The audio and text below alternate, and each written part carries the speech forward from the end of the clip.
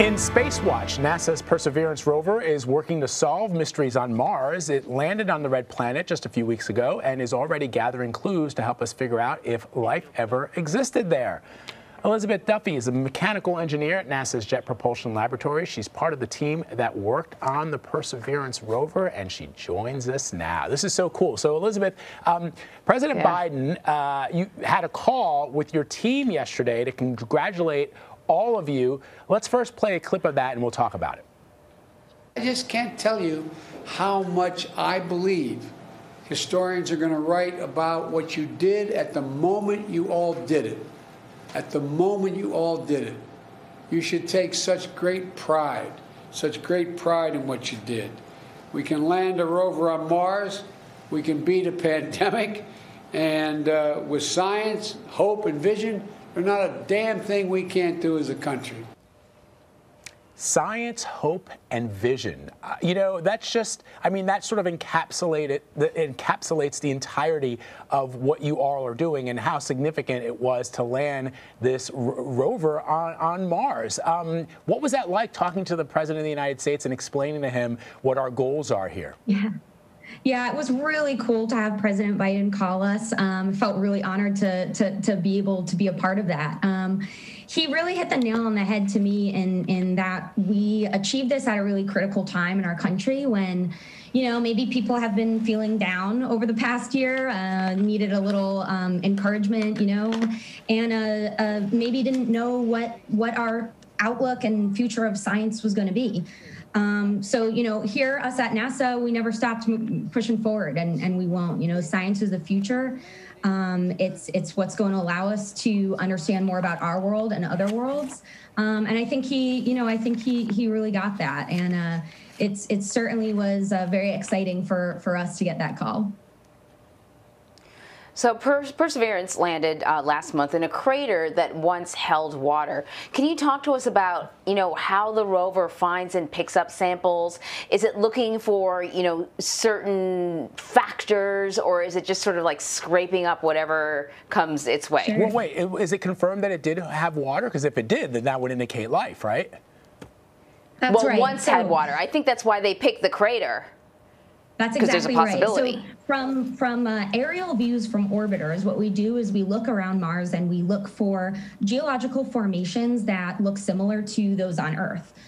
So from that data, we do know that this crater, Jezero crater, was probably once a lake bed. And just by looking at different parts of those formations and comparing them to Earth. Now, we even pinpointed a part of the crater that we think would be most interesting for science, and that is the edge of a crater where it looks like there was a river delta. And so if you think about life, you know, Earth and river deltas and, you know, water flowing into bigger parts of a lake, it really is an intense area of life. There's deposits that are left on rocks. There's microbial life that exists there. And so that's what we're really looking for. So we pinpointed a place that we wanted to land that we think is going to be most interesting to sample. And we have a state-of-the-art sampling system on the rover. That is what I mostly worked on as a mechanical engineer. I was lead engineer for the turret, which is the hand of the arm. So it's all the equipment at the end of the robotic arm that includes a coring drill. So that drill is going to core into the surface of Mars, into rocks, and actually break off a piece of that rock. It'll be about the size of a piece of chalk.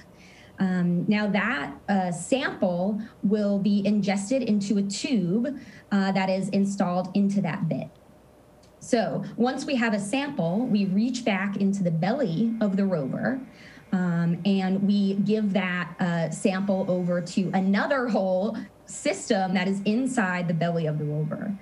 Now this smaller arm actually takes that sample tube and takes pictures of it. It does some tests to see how much of a core we collected. And that's going to tell us a little bit of the success of breaking off that piece of the rock. And this animation is showing that. This is when it goes back to the belly of the rover and drops that off. So cool. Now, eventually, we then dispense a seal into that tube. We seal it up and we hold it in storage in the rover at some point during the mission. That is just so very cool. I know, it's like, I hear the excitement as you're describing it.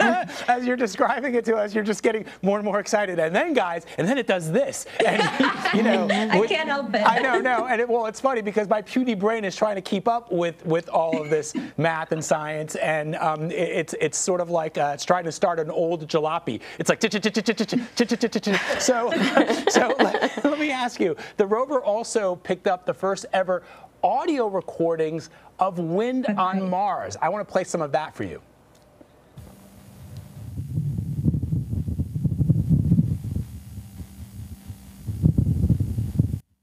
So Elizabeth, it was the same thing when we first played some of this sound on our morning show, CBS This Morning. One of the sound engineers came out and was all geeking out. He's like, "Did you hear that? Did you hear the wind on Mars?" And I'm like, all these people who are engineers are like geeking out over this stuff. It's so cool. Yeah. So what does hearing the wind on Mars tell us about the atmosphere there?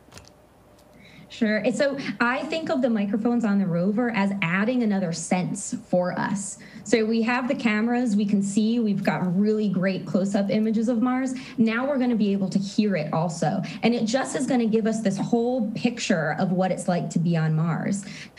Hearing the wind is just so awesome. I mean, when you think about it, we are hearing something that is so far away on another planet, and now we know what that wind gust actually sounds like. It's going to just be able to tell us a whole complete story of Mars, which is what we're after.